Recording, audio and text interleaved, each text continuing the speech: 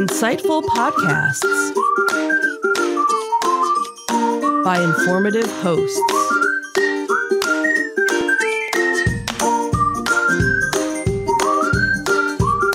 Insights into Things, a podcast network.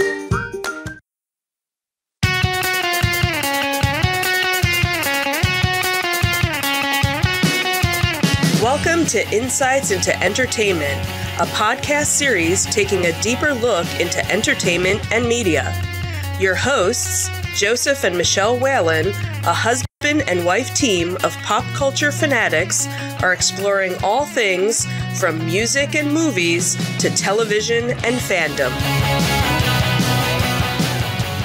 Welcome to Insights in Entertainment. This is episode 101, Cruising Back to Normal. I'm your host, Joseph Whalen, and my generous and giving co-host, Michelle Whalen. Aww. And why are you generous and giving today, sweetie? I don't know. Because you got up at 6 o'clock in the morning to take my car for inspection today. I didn't get up at... Well, I did get up, but I didn't actually... Right. All right, we'll go 6:30. Yeah. Yes. Yeah. Because in order to get the tight window that you have with the MVC here in New Jersey to get your car inspected on the weekends, I would never wind up successfully getting it done because I wouldn't get up till 10 o'clock. And by the time I get there and sit in the line for 2 hours, they'd close. Right, you'd be done. And what's funny is I had mentioned it to a friend of mine, and they were like, oh, was it a new car? I was like, no, we have to get it inspected. They're from Ohio. They don't do car inspections. So It was just like, what do you do? So who would have thought something as mundane as, hey, we have to go get our car inspected? Well, and you would think from Ohio, with all the weather that they get, that it would be even more important to get it inspected. No, it seemed, and then they did a Google search, and it seemed there's only like 17 states or something in the United States that actually do car inspection. So there's your trivia for today. Well, and the one thing we're fortunate for here in Jersey is that our car inspections are actually included in our registration fees, so it doesn't cost us anything. Right. So you can actually go to free locations. Right. You can go to take private. It to a local mechanic and and pay. But yeah, here we are fortunate. Anyway, that's why you are generous and giving of your time for me today. So I appreciate it, dear. No problem. So that's not what we're talking about today, though. No, it wasn't. What we're talking about today is entertainment.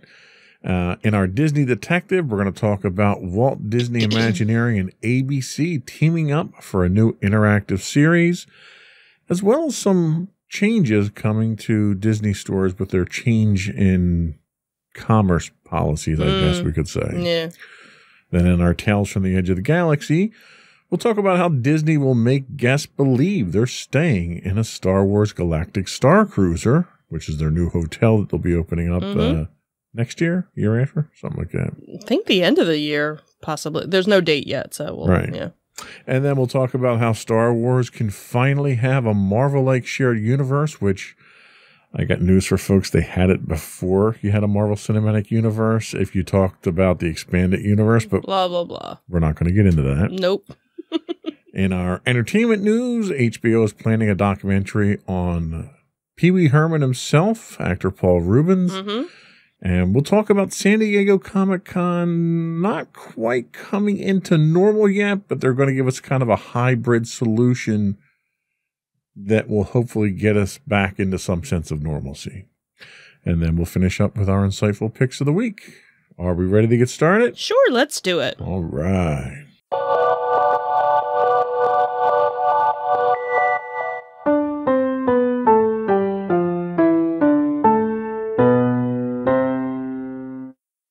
Go for Disney Detective. So, Walt Disney Imagineering and ABC are teaming up for a new interactive series called Imagine from Home. They're collaborating on this interactive video series, which is actually streaming online.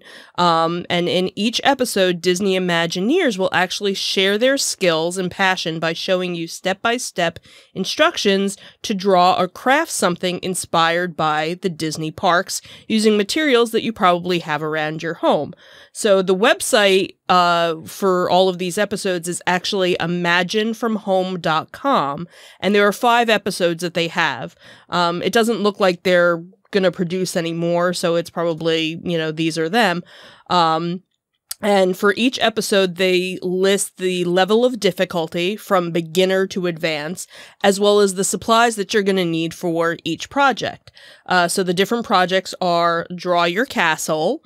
Then they have build your R2 droid, draw your Big Thunder Mountain, make your castle nightlight, and then the final one is make your small world animated scene. So it's cute. It's in the in the age of the DIY, and everybody trying to find crafts to do with kids or for themselves. This was a cute little series that Disney's doing, because they're all inspired by things from the different parks. So kind of cute. Well, that is kind of cute. And it kind of goes along the lines of what Disney's been doing through this whole last year, where they're giving you recipes and right, insider little tours, and they're kind of keeping that interest going when you can't get back to the park. Yeah, so it was cute. So for the drawing ones, it basically, you need paper, you need, things to color. But then for the nightlight, you need a box, and you need some sort of light source. So like a battery operated, Christmas lights or something. And then, for the animated scene, you need an X-Acto knife, and you need, a glue gun. So, some are a little bit more, advanced than just, paper and a pencil. So that's cute. Well, and the other neat thing is it's one of those things where it might be that spark to spark a kid to want to go down that path themselves and start doing their own stuff and eventually become an Imagineer themselves. Yeah, sure could. Very cool. So let's talk about Disney stores and what's happening with them. Yeah, so Disney had made an announcement the other week that they would be closing 20% of its brick-and-mortar Disney store locations before the end of the year as part of a bigger focus to focus on the e-commerce business. So now, actually, if you go to the DisneyStore.com's website and you go to the store locator and you look for, they don't list the stores that are closing. You actually have to go and look for a certain location. It actually says that these locations would be closing on or before March 23rd. So a lot sooner than the one article that came out talked about. So at least 60 of the North American locations will close, the company had said, citing that changes in consumer behaviors and a desire to link its online shopping experience to its Disney Parks app and social media platforms. There are about 300 Disney stores worldwide. Stephanie Young, who is the president of consumer products, had said, while consumer behavior has shifted towards online shopping, the global pandemic has changed what consumers expect from a retailer. So obviously everybody has seen this, across the board, that brick and mortar stores, unless it's a grocery store, they're really the only ones that are kind of thriving during all of this, because also they were the ones that weren't closing, that weren't closed for a while, where you had, a lot of other retail stores that were closed, and, some are finally starting to open or have been open, but, limited capacity and whatnot. So obviously Disney was feeling it as well. So that was kind of part of the reason behind it. So it's going to be closing, some of their stores. Now, so they had actually started putting, Disney had partnered with Target back in 2019, where they had miniature Disney stores located within certain Targets. So as of right now, those don't seem to be affected by it. The article also talked about the Disney outlet stores that are, open throughout, that those are not affected either. So it just happens to be the actual Disney stores. In our area, it looked like Freehold, which isn't that close to here, is one of the stores that will be closing. And that was like the original Disney store that was, where close to where I grew up. So that was my original Disney store. So that's kind of, sad to see. And then in some areas where there might have only been, one Disney store in a certain state, now that state's not even going to have a Disney store. But the idea from what they were talking about is that they're going to revamp the website and actually do more, not just toys on the website, but do more adult clothing and collectibles and kind of what the Disney stores originally had back when they first opened. They had a much bigger variety of items that they offered, and then they kind of revamped it and it went more towards the kids aspect of things. So it was harder to get those collectible items unless you actually went down to Disney where they would have it there. So now it seems like they're going to try and bring back, a lot of that. So, well, and this also comes on the heels of Disney having done a couple of year project of doing updates to their stores too. Yeah.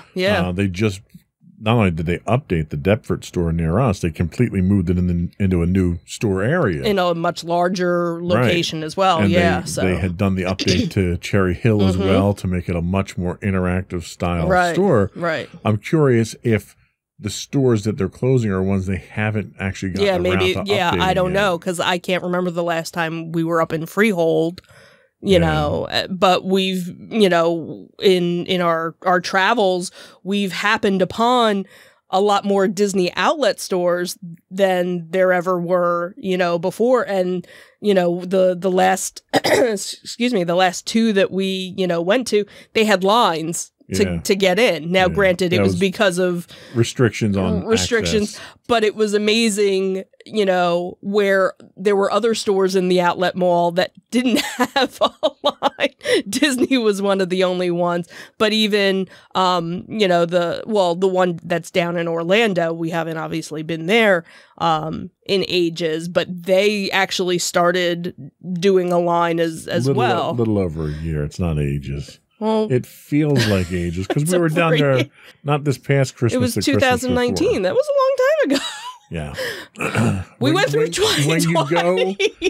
When you go to Disney 2 or 3 times a year, I could see going that long being ages. Well, it just seems like ages since we've actually been anywhere. Just, Now, they did have a total number of stores that they're closing. Did they talk about how many jobs this is going to cost? No, they didn't mention how many jobs would be affected by it.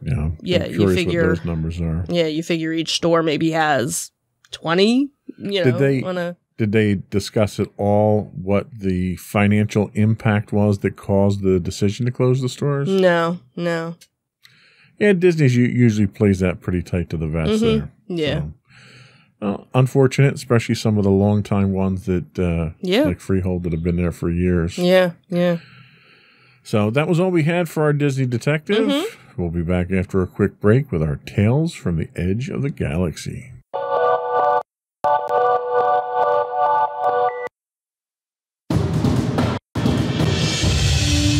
For over 7 years, the Second Sith Empire has been the premier community guild in the online game Star Wars: The Old Republic. With hundreds of friendly and helpful active members, a weekly schedule of nightly events, annual guild meet and greets, and an active community both on the web and on Discord. The Second Sith Empire is more than your typical gaming group. We're family. Join us on the Starforge server for nightly events such as operations, flashpoints, world boss hunts, Star Wars trivia, guild lottery, and much more. Visit us on the web today at www.thesecondsithempire.com.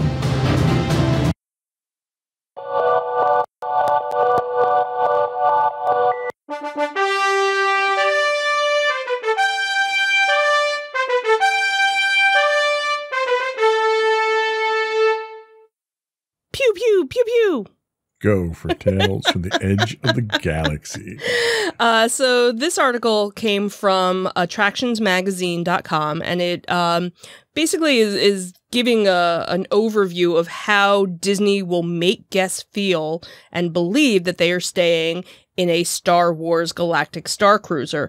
So they have a whole bunch of different aerial pictures, satellite pictures of the area, and they kind of, took the artist renderings that have come out and kind of overlap to try and figure out, how it's all going to work, and in some of the pictures, you can see that they've started to plant some trees in the tree line and stuff. And what's kind of important about that, and, if you have been to Disney, you know that they use trees to hide things and camouflage things and, hide things, out of sight from, the guest, that goes there to kind of help with the illusion of everything. So what they were talking about in the article is how it kind of looks like when you get to the hotel, it's going to be a one-way path that you have to follow with your car, and that basically you're going to get to a certain area and it's going to be valet parking. So you're going to hand over your car, they're going to unload your vehicle, and basically you have to kind of treat it as you're going on a cruise. If you go on a cruise, you never get you don't leave the cruise ship to go other places. You're on the ship. That's where you stay for however long the journey is. And this is going to be the same thing. So you're going to, check in, they're going to park your car, unload it, and then you don't see your car for the 2 days that you're there.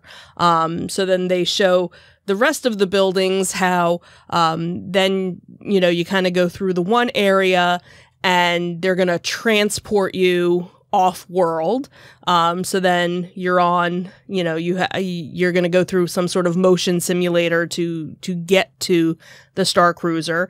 And then they were also showing how they're starting to build the area that's in Star Wars Galaxy's Edge, of where you're going to, how you're going to get from the hotel to the park. So there'll be a special entrance just for the resort guests. So obviously the idea is that they'll have a bunch of different activities going on at the resort, like lightsaber battling. You'll be able to take tours of the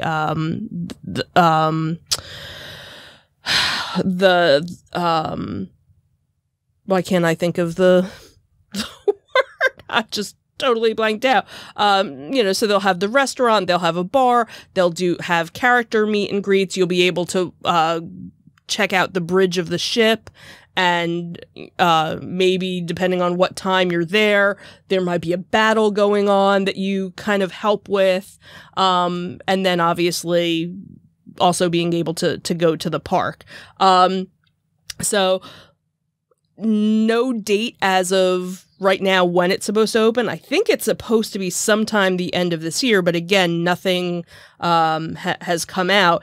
But the idea is, if this kind of takes off, could they do other themed, hotels, something like this? Takes off. That's funny. I see where you went there. I wasn't even trying. Thanks. So, obviously, we know that they already have themed rooms. They have the Pirates of the Caribbean room. They had always talked about doing a Haunted Mansion themed room, and that never came to be. But how cool would it be if they did a Haunted Mansion hotel, or even a Marvel themed, hotel, now that they're incorporating, Marvel into the parks. So cool little, hints and teasers, as it's getting, closer and closer. So I have to say, in looking at some of the shots that we have, some of the overhead shots, this does not look particularly large.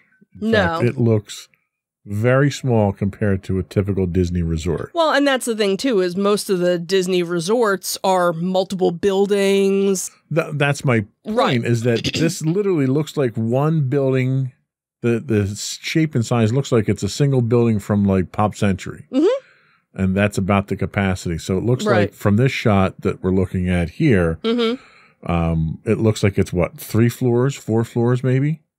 Yeah, it looks like 3. Those are the rooms in the back in the narrow area. The area in the front's going to be what your bridge is and your restaurant and everything else is going to be. So literally almost a third of the building that you have there is services. It's not even the rooms themselves. Right. And from what, you've seen, the rooms aren't particularly large either. Right. It's supposed to give you that feel of being on a cruise. Have they announced what the capacity of the resort is at this point? No, I don't think so. I don't think there's been anything about it yet. As you would expect, it looks like everything is an indoor attraction because there's no pool areas, there's nothing outside. Right, because the idea is you're supposed, and that's the other thing too, is I don't know if they're gonna have a pool because it's Florida. And usually when you go to Florida, you want to go swimming. Right. So I don't know. They haven't really given you much of, maybe in Star Wars, you don't swim. I don't know. Well, they swam on Camino, right? It was a water world, so you kind of have to swim. Yeah, that's true. Yeah. So I don't know. So it's shaping up, not no pun intended, but it's shaping up to be a very different resort experience than what Disney typically offers. Right, and I could totally see the person that would normally go for, a 5-day trip, 7-day trip. This would be part of their vacation, and then they'd stay. Like we talked before, like it was the sea and land, the cruise and theme park attraction type thing. Right. What we had said, how are they going to keep you from leaving? Right. It sounds like Well, you can't get to your car now, so you're not going to They valet park your car someplace that you can't get to it. And, and I guess that's what they're trying to convey is... Because if you look at the land, there's literally no parking area in the the immediate vicinity. Yeah. So they're probably trying to, to convey to people that make this reservation, think of it as you're going on a cruise, so don't plan to make dinner reservations someplace else. Everything will be, and I wonder if they're going to do that kind of like when you go on a cruise where, you do your rotation, certain how many restaurants are they doing? I know they're doing one, but it's not big enough to really do more than that. I don't know. And that's the thing is, maybe it's kind of where maybe there's multiple seatings, like there's a 5 o'clock, a 6 o'clock, and a 7 o'clock seating for dinner. And it's just the one building that we see in the shot here, right? There isn't like 3 of these spread around the campus. No, not that I know of. As far as I know, it's just the one. Seems like very limited capacity. Did they release pricing yet? Nope, nothing yet. I'm checking. I know. Just to see. That will probably be our triumphant return to Disney is when that opens and we can do that. Yeah, I could see that. So, interesting. So let's talk about how Star Wars is giving us a Marvel-like shared universe. So from denofthegeek.com, this article basically was talking about how Star Wars can kind of, finally have that Marvel-like shared universe, even though, you had said they've already kind of had that. But obviously last December, Disney had announced that there were going to be 7 new Star Wars films and TV projects and, giving us a look at, what the next few years were going to be looking like, not only for Disney Plus, but also in the theaters as well. So Rogue Squadron, is going to be the movie that's going to be directed by Patty Jenkins, and that was kind of the big event that had been announced. But obviously they have all these small screen events as well. So we have the Lando Calrissian show that they've been talking about. as well as Ahsoka Tano, you know, coming in. And, you know, what this article was basically talking about is that now with bringing in all these different things, they're kind of doing what the MCU has done, is that even though you have all these different movies and all these different characters, there's little teases in one that help to lead you, you know, to the other. And, you know, so that now that, you know, even though you had, you know, the original trilogy and the prequels and the sequels, it was all still the same storyline. You know, the Skywalker saga, where here that when you had the Mandalorian season 2, now you got to see some of these other characters that now they're gonna bring out into other things, as well as, you know, the little teaser that you had for the Book of Boba Fett. So now they're teasing a little bit of one to give you, you know, a taste of something coming forward. So the idea was kind of how, like with WandaVision, that's setting us up, you know, a little bit for Doctor Strange and Captain Marvel too. And that, yes, in the books and the expanded universe, they did that for Star Wars, but the films didn't do that. So maybe that's what, you know, the article is really trying to... The films didn't do it because the films were a serialized version of a single story. Right. So everything in the films were interrelated. Right. They didn't have, you know, because you figure you had the offshoots. You had the droid animated series. Right. You had the Ewok series, Village of the Damned Ewok or something. I forget what it was called. But wow, really? I didn't think it was that scary. Yeah, Village of the Damned Ewoks. Those damn Ewoks. But they were all tied into the original. Right. So you had that before. So for them to pretend like they're doing something extraordinary here, Star Wars was the first real genre that gave you that interconnected universe. Every novel that came out was part of a bigger universe. The novels from the expanded universe explored all the stuff that Disney's pretending is new. You know, they pitched The Mandalorian as, oh, you know, the universe isn't just about Skywalker. We're going to show you what the Fringe is doing and stuff like that. That's all stuff that was done in the novels and the comics to begin with. So for Disney to pretend that they're inventing that is ridiculous. For Disney to pretend that they're giving you this interconnected universe, it was already there, you know. And I can't even give Lucas credit for it because it wasn't Lucas that did it. Right, Lucas basically just sat back and said, okay, this is what I did. Do whatever you want. Right. Just make sure I get my royalties. As long as he got his check, he basically let you do pretty much anything that kind of fit into the universe. The problem that you ran into with that was that you wound up getting some inconsistencies in canon that they always seem to struggle with. But what Disney gave us with the Marvel Cinematic Universe is built on what you got from the comics and the books from Star Wars, and it was built on what you got from the original comic series that Marvel did. Disney's not doing something unique and original here. Right. So let's make sure that we get that straight. Right. The fact that they're putting everyone and their brother apparently gets a TV show with Disney now. Right. If you happen to be in a movie. I mean, I'm waiting for, Skippy the Jedi droid that showed up in Mandalorian to get his own series now. Now that would be funny.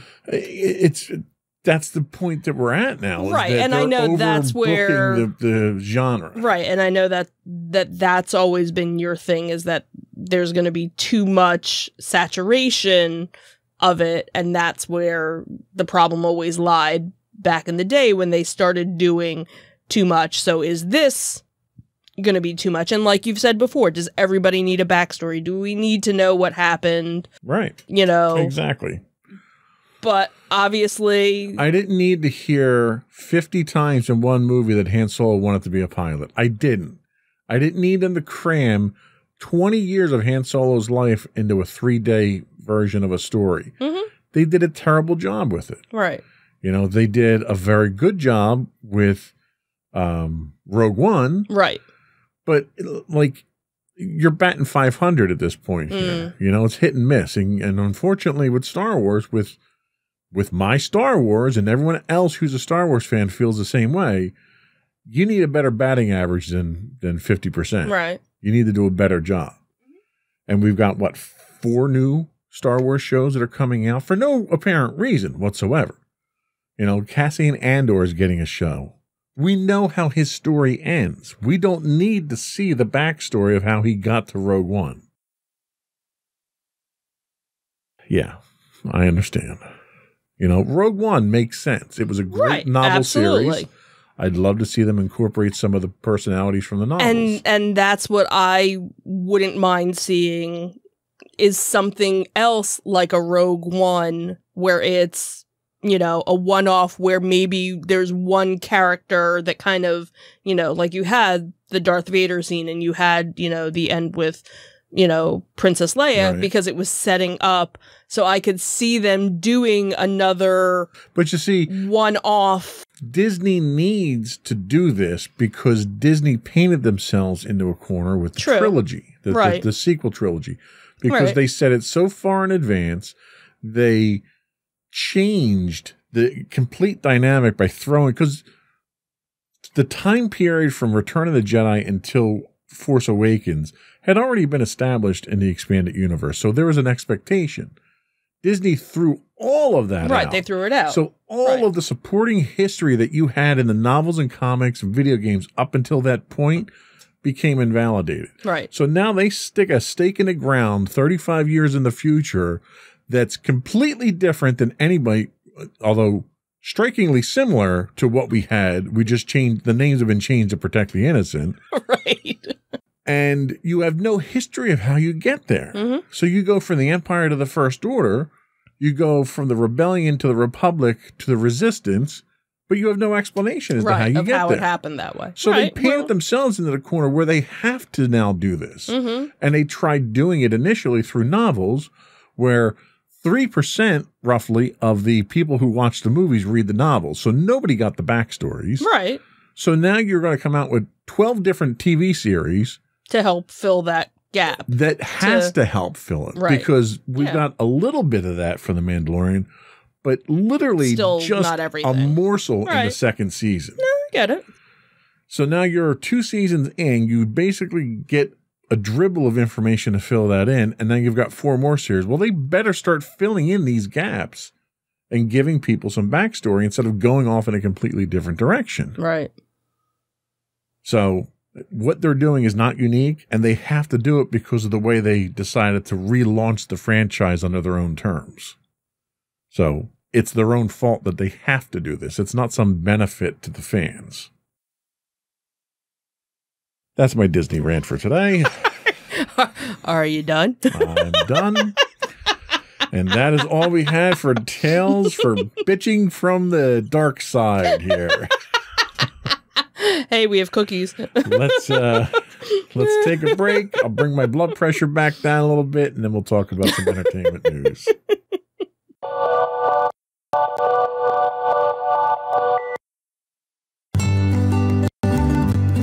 Insights into Teens, a podcast series exploring the issues and challenges of today's youth. Talking to real teens about real teen problems. Explore issues from braces to puberty, social anxiety to financial responsibility. Each week, we talk about the topics concerning today's youth. We look at how the issues affect teens, how to cope with these issues, and how parents, friends, and loved ones can help teens handle these challenges. Check out our video episodes on youtube.com/insightsintothings. Catch our audio versions on podcasts.insightsintoteens.com or on the web at insightsintothings.com.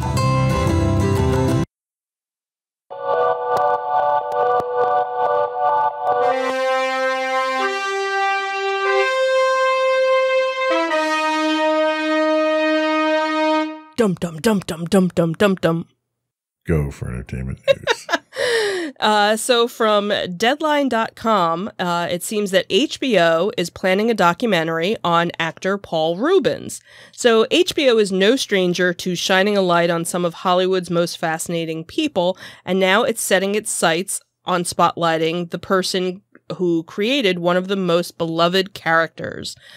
Sources tell Deadline that HBO Documentary Films is in production on a 2-part documentary about the life of Paul Reubens, who is the man behind Pee Wee Herman. He had actually said, "I've been working with HBO since they were called Home Box Office," Paul Reubens had said. He said, "I'm honored and excited to continue my long history there. I love HBO, but I'm not going to marry them." I thought that was funny. The producer had said that he was thrilled to partner with HBO on Paul's incredible life story. He's a once-in-a-generation talent whose brilliance created an indelible pop culture phenomenon. Audiences will be inspired and entertained by Paul's creativity, resilience, and determination as they get to know the person behind the iconic character. He had actually started as an improvisational comedian and stage actor in Los Angeles with the comedy troupe The Groundlings in the 1970s, and his big break came when he introduced the world to Pee Wee Herman in 1982 in a comedy show in Los Angeles. The show would end up selling out for 5 straight months, and then HBO decided to produce a special around one of the performances. And then over the next decade, Reubens would appear as the Herman character in 2 movies, which would be Pee-wee's Big Adventure, which was in 1985 and was directed by Tim Burton, and then Big Top Pee-wee in 1988. Reubens and the character hit their true peak when CBS actually gave them a Saturday morning kids show, Pee-wee's Playhouse. Now, what's kind of funny is if you ever watch the original HBO show of his show, it was not a kid's show at all. So it was kind of funny for fans that had seen his original show, and then all of a sudden he was able to turn it into the kids show. And that ran for 4 years on CBS. One of the other producers of the documentary had said, "We all know Pee Wee Herman, and it's time for the world to actually meet Paul Reubens." Sources say that the documentary is expected to focus not only on the Herman years, but also include Reubens' post-Pee Wee decades, where he put the bow tie away to focus on acting projects that included Ben Stiller's Mystery Men, Buffy the Vampire Slayer movie, and Blow, where he starred opposite Johnny Depp. Reubens did eventually bring back the Herman character in 2016 in the Netflix movie Pee-wee's Big Holiday, which had Reubens fan Judd Apatow producing. So given how private Reubens has been over the years, this will mark the first film that will actually document his life, and given his early ties that he has with HBO, it makes sense that they'd be the one to tell his story. Very interesting. Now, is this going to be a standalone, or is this going to be part of a documentary series that HBO is putting together? It's just a 2-part series that they're doing, and HBO does these various documentary series. Some of them are a couple of episodes, some are just 1 episode. So this will actually be a 2-part one. So, were you a Pee-wee fan? Oh, absolutely. The movies, the TV show, or both? All of it. You know, I probably saw the HBO special when I was probably too young to have seen the HBO special. That was the thing. My parents never really put those parental controls on the TV. So I became a fan. So, you know, watching it, I didn't get half of the jokes. You know, I was a little too young. So then when the movies came out, big fan of the movies. And then, you know, when the kids show came out, of course I was older, but you know, it was just so cool. I had to watch it, you know, anyway. So yeah, I was always a big fan. I don't think I ever saw the Netflix special. I don't know if I did. I don't remember. We'll have to look it up now. Yeah. So I'll have to. But he also recently was in Gotham, right? Yeah, he was in Gotham. He played Penguin's father. Right. Yeah. So which was a perfect fit for the Penguin character. Yeah, too. absolutely. And he and the actor that played Penguin, he totally looks like they could be father and son. Yeah. But I remember when, I went to go see Buffy the Vampire Slayer movie in the theater, not knowing that he was in it, and he came on, you're like, I think that's Pee Wee Herman, so it was, so it's always been nice to kind of see him pop up, right. In other things. So yeah, always have been a fan. So let's talk about San Diego Comic-Con and how it's. Yeah, let's book our bring us back to tickets to the living room. Yeah. So San Diego Comic-Con will hold 2 events this year, one virtual and one in person.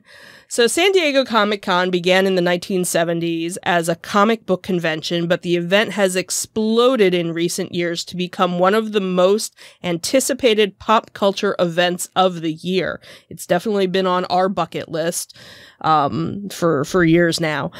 So the convention typically draws 130,000 attendees to San Diego who are eager to find out the latest news about their favorite franchises. Last year, though, for the 50th anniversary, San Diego Comic-Con was held online due to the coronavirus pandemic. So San Diego Comic-Con was just one of the many festivals in 2020 that was hit with cancellation. The pandemic continues, obviously, to affect the entertainment industry as theaters remain mostly closed and film and television productions have to follow strict safety protocols to stay safe. So as vaccines are continuing to roll out across the country, many are trying to gauge when it'll be safe to do events like Comic-Con again. Unfortunately, this summer might be too soon. So San Diego had announced that the convention would go virtual again this year. The three-day event will be held online from July 23rd through the 25th. But to make up for this turn of events, though, they are putting on an in-person convention sometime in November when it may be safer to gather. They haven't really provided any details yet about the November event, but they say that information about the dates, badge prices, and other information will be announced as they know more. So there is some hope out there for conventions this season. There was another convention that was recently rescheduled in our area, wasn't there? ZoloCon. Right. ZoloCon normally happens in February, and they have it listed as July right now. So, but that could bump. That could bump. I could totally see them doing time tickets. And, you have to buy your ticket in advance, not at the door, right. Type thing. Like some of these other events that they've been doing that have started to kind of pop up. So I could see them doing that. Again, with ZoloCon, it's a very cramped area. So unless you're limiting the amount of vendors to kind of space the vendors out. Right, because they have multiple rooms that they do it. Right, there. they have multiple rooms. At the Fuge. Right. So you have the one, circular room where I guess maybe if you only did I think they always had two. There's an outer ring. And an inner ring, and then a radial ring. Right. So maybe do only, an outer and an inner. Yeah. And then for some of the other rooms that they kind of pack people in a little bit more, maybe do half capacity. Yeah. You could certainly do it. You could do it safely. You could do it smartly. You and I, by that point, will have both of our vaccine shots. So we'll be fully vaccinated. But even if we go, we'll still be wearing masks. Oh, absolutely. Absolutely.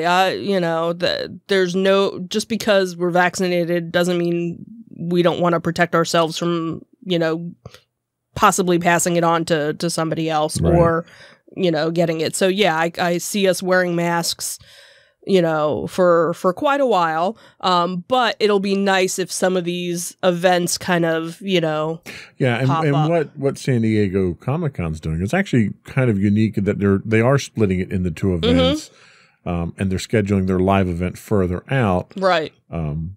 I think it's one of those things that, people need a little bit of hope right now. Right. You need to kind of, hey, if ZoloCon is up and running by then, or even, the other convention location in our area in Oaks. Right. That's a large area. And that, even when we've gone to RetroCon. Well, the one that we did do was the Lego one. That was very well spaced out. Right. The Lego one was very well spaced out. Even the what was it? The Greater Philadelphia Comic-Con.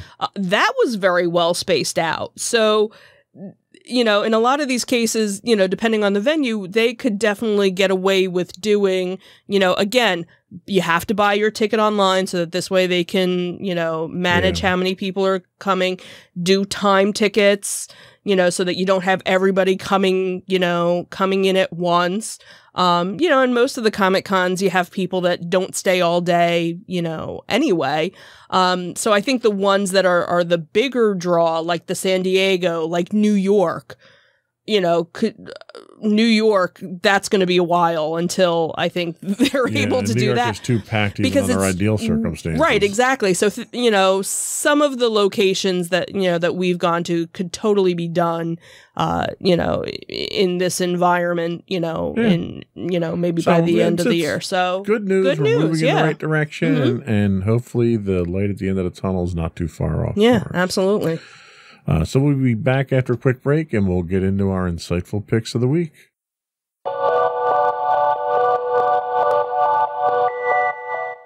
Go for your insightful pick.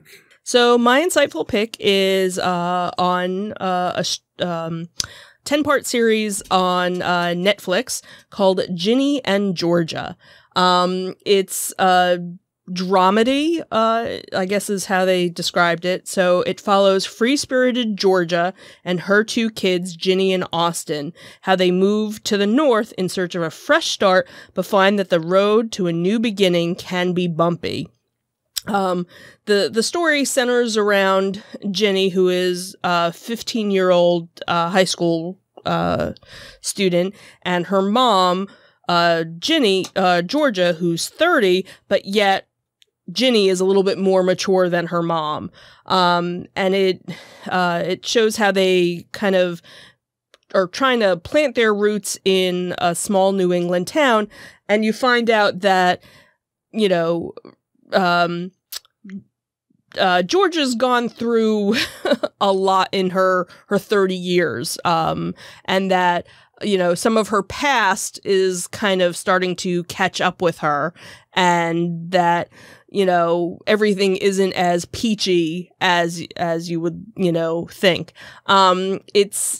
It's not your typical teen drama. It's definitely, where the last time we did an insightful pick, that was much more of a teen rom-com type thing, where this kind of has aspects of it, but it's darker as well.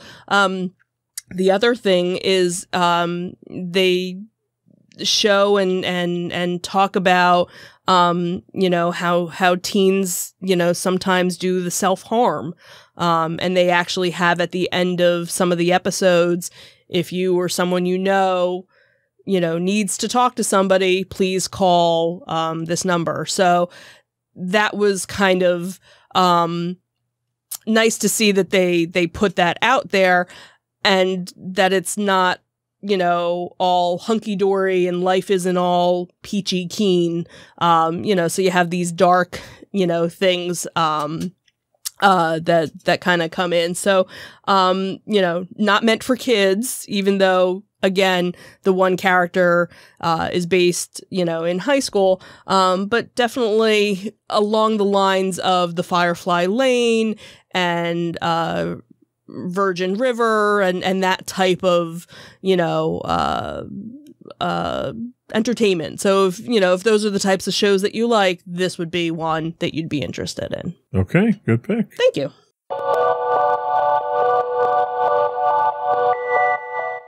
So my pick this week, I jumped on this one as quickly as I could before you could steal it from me. It's only got one episode out so far, and it's fresh off the presses as of Friday, and that's Marvel Studios Assembled on Disney+. Assembled is a comprehensive series of documentary-style specials streaming on Disney+ that chronicles the creation of Marvel Studios' thrilling new shows and theatrical releases. Journey behind the scenes of productions such as WandaVision, The Falcon and the Winter Soldier, and Loki via exclusive on-set footage. Join filmmakers and stars like Scarlett Johansson and Jeremy Renner as they detail the genesis of the Black Widow film and the Hawkeye series. Assembled is an immersive and in-depth examination of the next phase of the Marvel Cinematic Universe. One of the things that I do enjoy about the new shows that Disney is doing, both the Star Wars and the Marvel shows, is that when they shoot the shows and the documentaries at the same time. Yes. So you're getting the interviews, you're getting the behind-the-scenes stuff, so they already know they're making the documentary, so they're not going back and scrubbing through footage. Right, or having to try and remember, what did I can't remember, that was so far ago. Right. Yeah. So they're doing a very good job of producing the material for the documentary. And as soon as WandaVision finished, the documentary landed the following Friday, and it was a great look.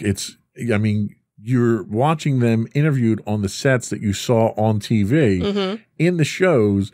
So it gives you a very in the moment sense of realism, in the documentary itself. Yeah. And you see the behind the scenes stuff. One of the things that we noticed on the WandaVision one was just how much wire work they were doing. Yeah.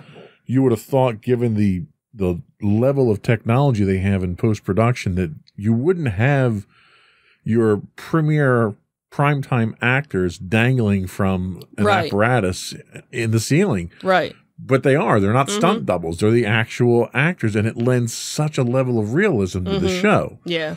And just hearing the personalities and the camaraderie on the set and everything, it makes you feel like you're part of the experience more than anything. So I'm very much looking forward to the additional episodes that they're going to have in this series. They didn't say how many episodes they're going to have total in the series, but I think that's going to depend entirely on how many more episodes, how many more shows they come out with. Right, and obviously for them, they're not releasing an episode until the whole series has dropped, so that which is good because there's so many spoilers. There's so many in the documentary. Yeah, so if you haven't watched WandaVision, don't watch this yet because it's going to ruin everything. But it was again, we know how much detail they put into all of their projects, but to see and hear how much detail went into just one episode of WandaVision, to the fact that the special effects artist happened to work, he interned on Bewitched, and and they did practical effects. They were wire effects. They weren't computer generated. Right, and that's what they did, was that for each decade of the show, they went with the whole mentality of, okay, we're filming this as if we were in the 50s, the 60s, the 70s. They brought in the traditional lighting to get the correct lighting effects. Right. Even your studio audience is actually dressed in period clothes. That I thought, and that was something that you would have never known from watching the show. Right. And even the audience, the chairs, the railings, everything was done to period standards. Yeah. Who does that? That level of detail is just insane. Right. And for something that isn't going to show up in the show. Right. And it's one episode. And it was just one episode that they did that for. So very cool. Very cool. Marvel Studios Assembled, streaming now on Disney+. So I think that's all we had this week. I think so. Before we go, I would invite folks to subscribe to the podcast. You can get video versions of the podcast if you subscribe to Insights into Things. That gets all of our shows on the network. For audio versions of this show, you can subscribe to Insights into Entertainment. We're available on Apple Podcasts, Spotify, Google, Stitcher, pretty much any place you can get a podcast. We would also invite folks to reach out to us, give us your feedback. You can email us at comments@insightsintothings.com. Oh, I'm sorry. You can find us on Twitter at insights_things. We stream 6 days a week on Twitch at twitch.tv/insightsintothings. You can find us on Facebook at facebook.com/insightsintothingspodcast. On Instagram, we are at Insights Into Things. The audio versions of all of our podcasts are at podcast.insightsintoentertainment.com. You can catch high-res versions of our videos on YouTube at youtube.com/insightsintothings. And finally, if you don't remember any of our links and you just want to head to our main website, that would be www.insightsintothings.com. That's it. Another one in the books. Have a good week, everyone. Bye. Bye.